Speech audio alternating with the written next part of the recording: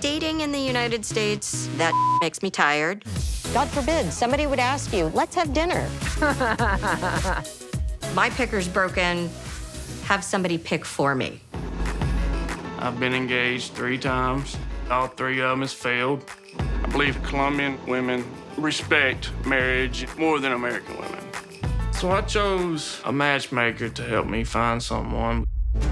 I have a matchmaker, and I'm going to Morocco to find me some love.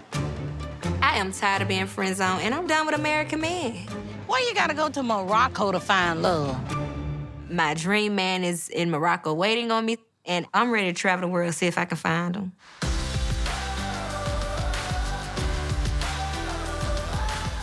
The dating scene in America is just broken. People just need to see something different. As a matchmaker, the more challenging it is, the bigger the rewards. There is nothing that my heart burns for more than helping people find the right match. The check air is very fresh. Slight humidity, it's nice and warm.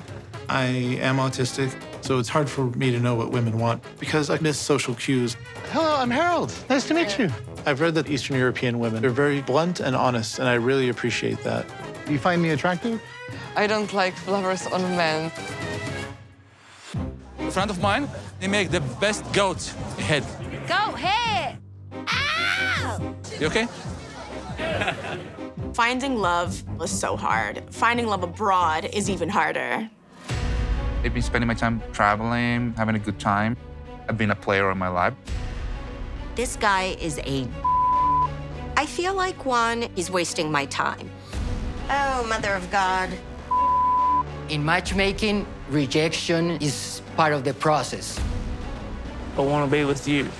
We have a very different life, you know? That's all I need to know.